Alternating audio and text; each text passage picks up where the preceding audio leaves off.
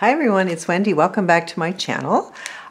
Today I thought it would be fun to make some Tim Holtz tags. So I have some Tim Holtz bits here. I've got these wonderful photos from, what's it called? The 36 pieces snapshots. And there's the skew on the back. And then I have some, this has already been opened, this is layers. And that's the skew there. You can see the number. And I've just got some various botanical pieces, and I have some little tickets. I'm not sure whether I'll use those or not, but I know I have these bases, and these are Tracy Fox from her layered tags for field notes. And I thought it would be kind of fun to use some brads. I have my Tim Holtz Pokey tool. And I thought, what if we attached like the photo with the brad? This is just on paper, and then I'll attach them to a sheet afterwards. So I'm thinking, like, if we put a picture on like this, and yeah, this is what I'm thinking. I'm gonna grab the glue. I'm thinking if I glue a picture to the top, across the top, maybe across the bottom, and something could, if you want it afterwards, you could slip something in the back. Whether or not we'll use it that way, I don't know. But there's that picture, little fellow with bikes. Oh, these gorgeous children. My goodness. I have this thing about photos of families and children. I don't know, it just takes me back for sure with my family. And if we just attach that here. So we've got those two. Let's just do a few. I wonder, do I have any long, narrow ones that might work? Are super cute. They're almost, some of them are almost feel like they're a little bit too big. That one's too wide. Yeah, I think we have to pretty much stick with the really narrow, the really, oh, here's one. This will fit, I think. Look at these people, so cute. So I'm gonna set that there. We'll start it this way and then see how it goes, because I'm not 100% sure how it's all going to come together. So I'm just going to put that down like that. And these gals at the beach. I think I must have used some of these already. I don't know. So these are, like I said, Tracy's layered tags. And I haven't altered the size. This is the size they print at. Do you want to use any more of these? I think let's just stick with 4 for now. Yeah, let's just do 4. Okay, I'm going to move these out of the way. And I'm going to start from our first one. And my thought is, what if we put the pokey tool, we poke through the top corners. I'm making sure my finger's not behind there. This would be a good time to have a book to push that into. I want to use a couple of the Tim Holtz. They're thinner. Here's one. Silver. And part of the reason I don't have the back on these yet is that I know I didn't want the brad to come through the tag. So this way, if I do it, if I put the brad on just the paper, then I can put the back on separately. That's my thought anyway. So I like those like that. And let's just do as many as we can with the brads that I have. Let's see if I've got another silver one. And another silver one. Okay. Could use a couple of the bigger ones. Just grabbing these. And I think these are Tim Holtz too, these stars. Let's use this star. Okay. As well.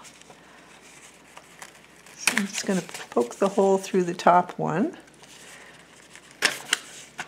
Like that. Let's put these stars in here. So I hope you guys are all well. We're doing great. It's earlier, it's almost supper. Actually, I had an early supper today. So I'm just, isn't that cute with the stars at the top? Yeah, hubby is away. So I'm like, okay, I'm just going to make a video because I've got nothing else I really need to do in the moment. I use one of these bigger ones since this is a longer tag. So get that on there. I like that size. I like the size of the head on these for sure. It just, with that being a bigger picture, I think it just shows up really nicely. And then I'll move along to this one. I'm not going to put them on the bottom, just on the top, because I'm thinking that I'll put some form of a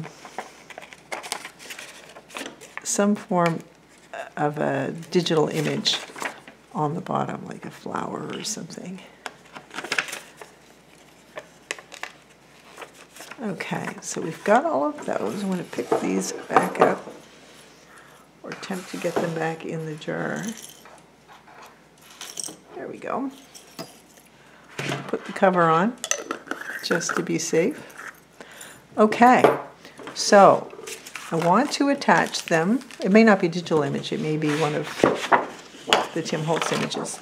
So I've got this really pretty floral, and I thought, why don't I attach them on there? So that's what we're gonna do. Get my glue on, put some glue where I have the brad. I think this should work. Okay, so I'm going to put this over here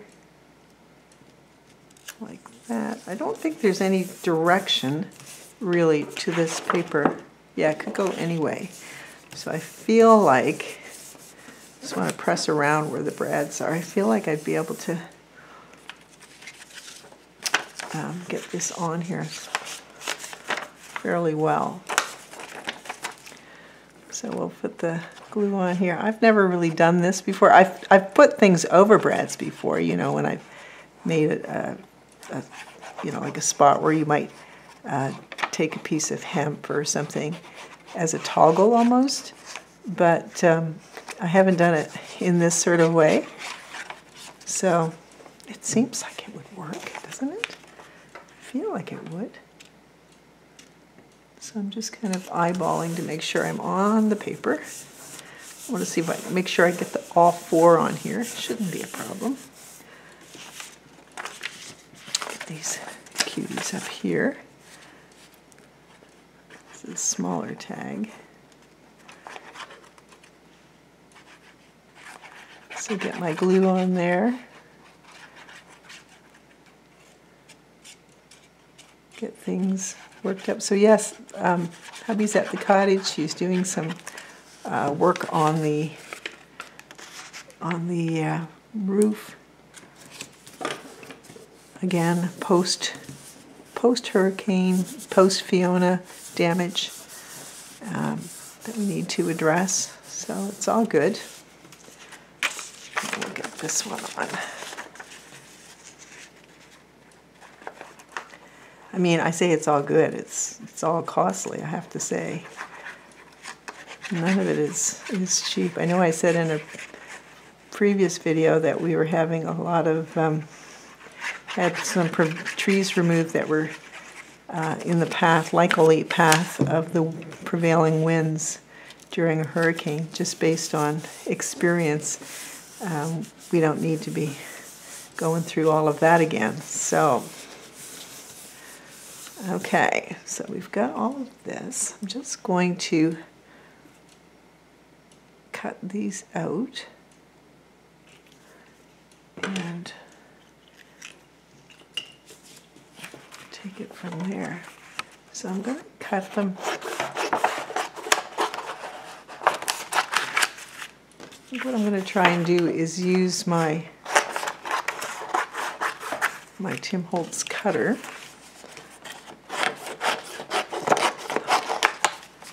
And I think that will do the trick. So we'll use this cutter and attempt to cut it. As long as I'm not too close to the brad, I should be able to do it. So, and I apologize if some people find this noise too loud, but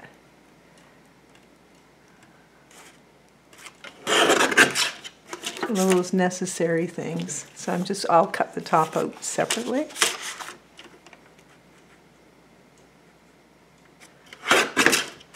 So we'll just give this a good old cut.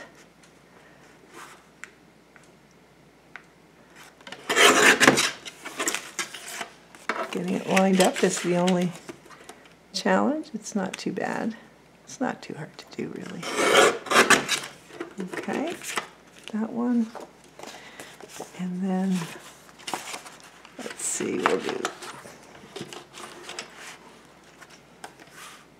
this one.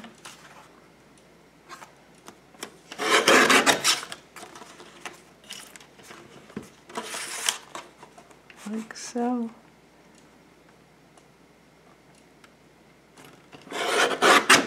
Okay, we're almost there, guys. We're almost there.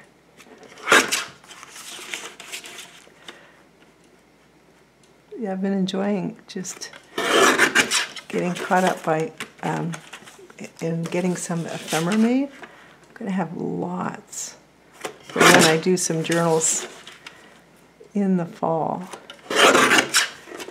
That's my hope, anyway. Okay, we'll move these papers out of the way. Okay, so the next part is just to cut it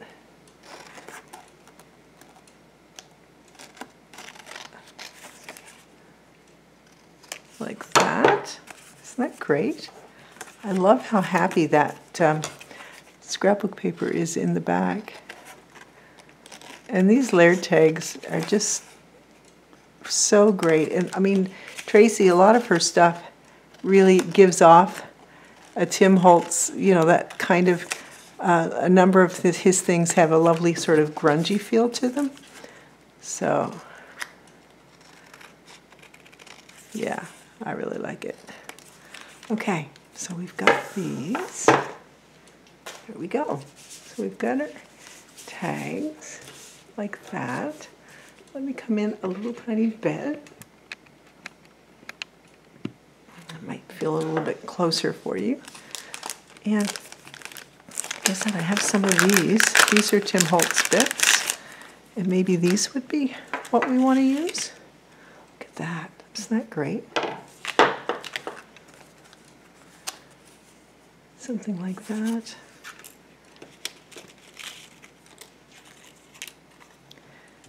I think I like something with a little bit more color like this. Here, there's a lot of glare off of that. Let's just see what we have and maybe make some choices. I love this with this beautiful tag. And it's nice to use some of the Tim Holtz pieces here in different places. Ooh, that's lovely. Like that over here, maybe. I like seeing these labels underneath. This may turn out to be a very quick video if things come together as quickly as they have been here. Okay. This might look really nice right there, and it does. I really like that right there. I'm just seeing after that last one having bits come out, like, wait now, this probably has some beautiful bits as well. Just to give it a little bit more definition. Take those bits out. Are there any bits? No bits in here. Okay. Gosh, I'm so sorry I'm making a mess here. And I lost the butterfly. Is that what we want here, or do we want just lots of lovely things here? No, no, no. Is that too big? I just don't see much of the, oh, that's nice. Okay, I like that better than the white flower there. All right, so all kinds of stuff. Sorry, put all that mess over there. Okay, let's glue these on. So yeah, very simple. It's nice when you have these die cuts, and I'm just trying to use them more. They have a tendency, because they're not cheap, they have a tendency, they're not inexpensive, I should say. They're good quality, but they have a tendency to just kind of stay in my drawer. And it's mostly because, you know, I don't want to waste them. But you know what? If you're using them for making, you're not wasting them.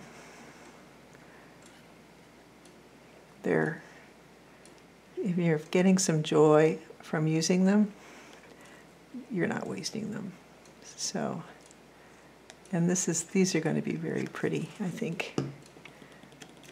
Very, very pretty. So I'm putting this on this side because that way it doesn't impede the image of these kids. So I'll put that down there. Get some glue on here as well.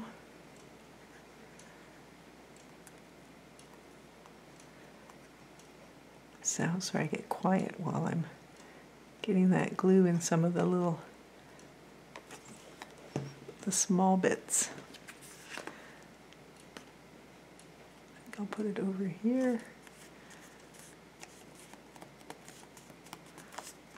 Like that. Really cute. It's fun to have the brads too. I feel like this is a birthday party that these kiddos are at here in this last picture.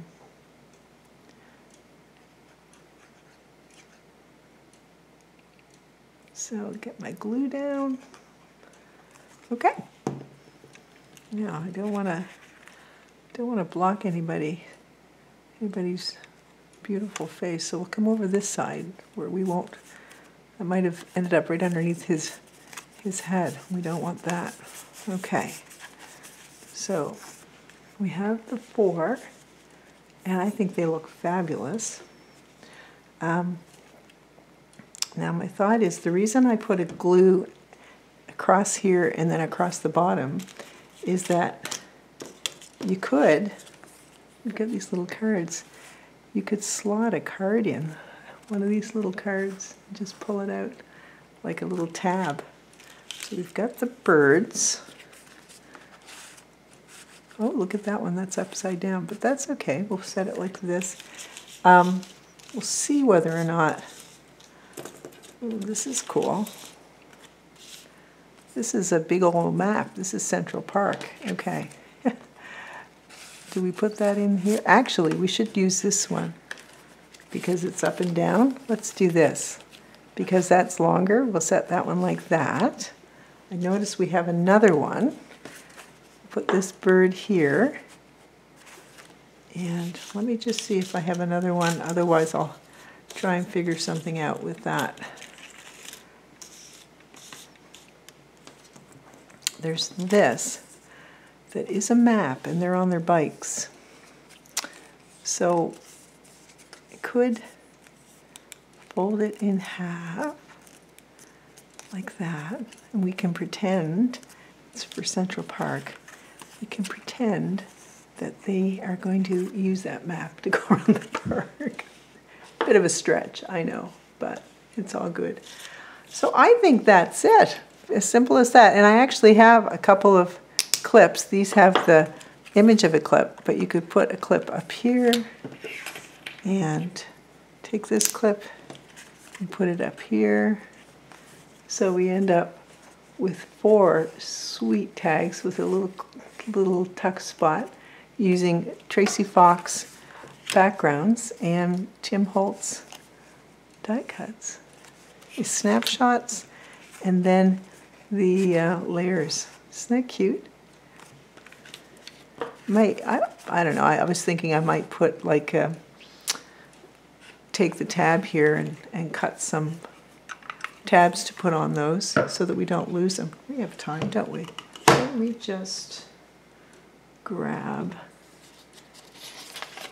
I'm going to grab this image and use it to make the, I'm going to cut this, make the tabs and see if we like it. I can always print this out again, so it's all good. So I'm going to go 1, 2, and I can get 2 more from the bottom here if I budget it correctly.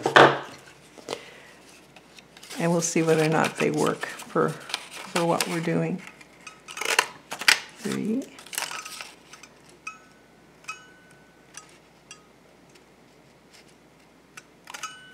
4. Okay. Okay, let's have a look and see what we think. So that one's got a bit of a tear in it. That's okay. That's what we'll do. We'll cut it off. We're not going to waste. We'll cut it off. It's all good. That one actually doesn't need one, but these might. So let's do this. And I quite like, you don't always have to use cardstock for making these tabs. You can definitely use just regular paper, any kind of paper that you have. And I like the idea of this guy having this right here. And then just fold it over. So now we have a tab, like so. It's got the stitches to match, and then we can set it like that. So we've got that one.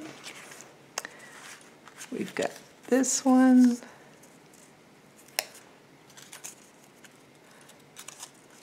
Get our glue on there. Seeing as how we had the time, why not? We can, hopefully this will fit. And if it doesn't, the thing of it is we can trim it.